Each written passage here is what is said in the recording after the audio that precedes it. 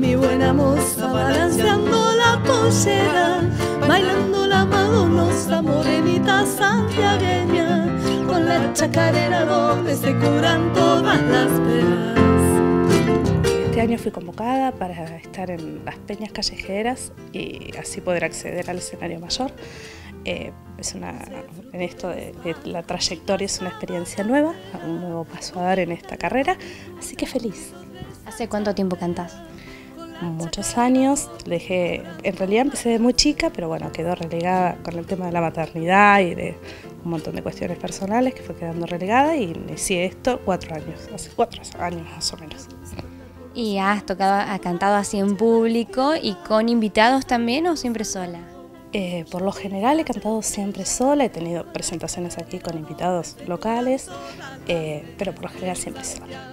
Y en esta oportunidad viajás con músicos también. Viajo con músicos, viajo con un músico local que es Juan Fadón, con un músico de Luján que es Nahuel Lobos, que es muy conocido, es un cantautor muy conocido que me va a acompañar en guitarra, y con un violinista de Huinca Renancó que se llama Facundo Quiroga, un gran violinista.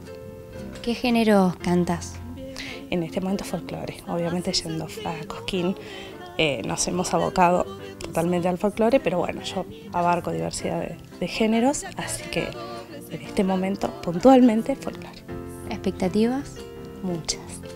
Ir a Cosquín genera como un ruidito especial, es un gran paso para un artista, entonces son muchas las expectativas.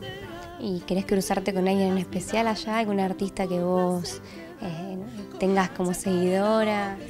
En realidad son muchos años los que hace que voy a Cosquín y que tengo la suerte de encontrarme con gente que admiro.